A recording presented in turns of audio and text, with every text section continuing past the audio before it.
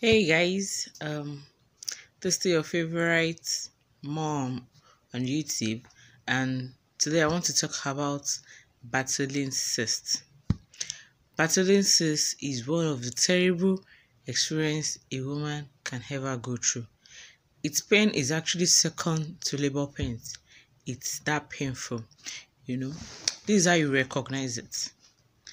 First, initially, it starts out like a little swelling, a little lump on the exterior of your vagina, and from there you start feeling extreme pain like an unbearable pain that you can't sit, you can't walk, you hardly can ever do anything.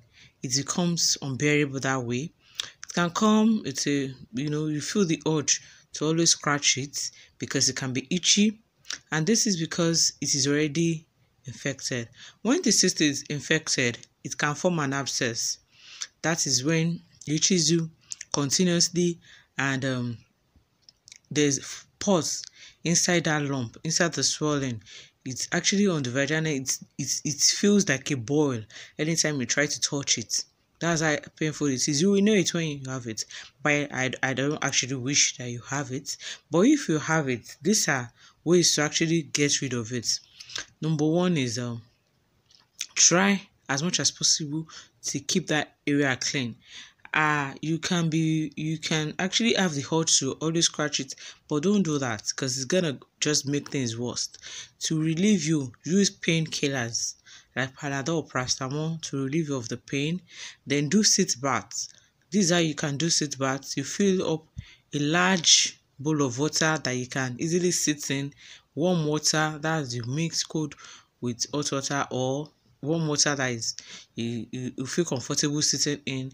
You can add some salt and Dettol. That's a kind of to ensure that the place is not so infected.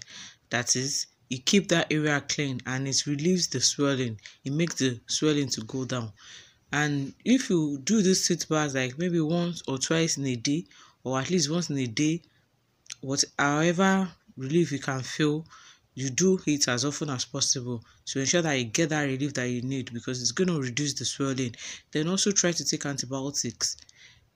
Take antibiotics because that is actually an infection, and the more bacteria that is produced, the more painful it becomes. So the antibiotics helps to kill the bacteria. Then finally, because these cysts are so terrible, I'm sure you can't even stand that pain for more than 2-3 days. The best thing is to go and get it drained. That's if it's already an abscess and it is really beyond like your threshold of pain. You go and get the pus drained.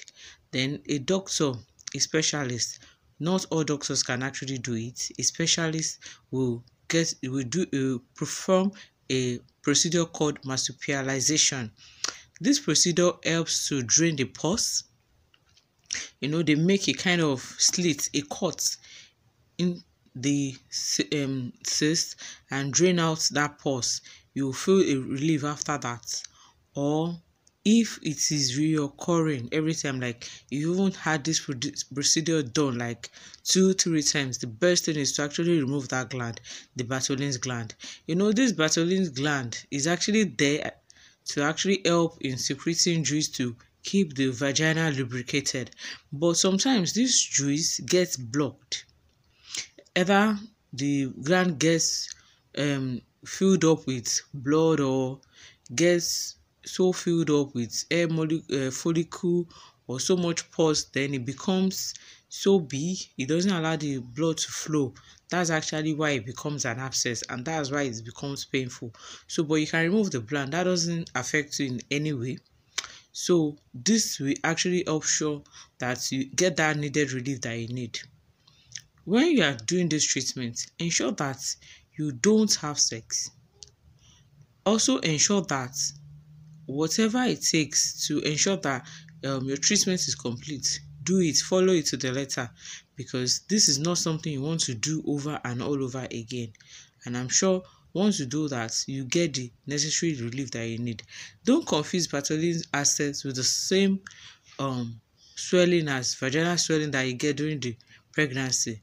When you have it, you actually know the difference. You will know whether this is the Bartholin cyst or if it's just a normal vaginal swelling that will go down. The way you can recognize it, a normal vaginal swelling, after you take antibiotics, it becomes less painful. Like you may not even feel any pain, though the swelling may be there. But with a Bartholin abscess, you continue to feel unbearable pain that won't just go away. So just try this. If this video has been helpful to you, make sure you like, share and subscribe to my channel and share the same information to your friends. Have a wonderful day.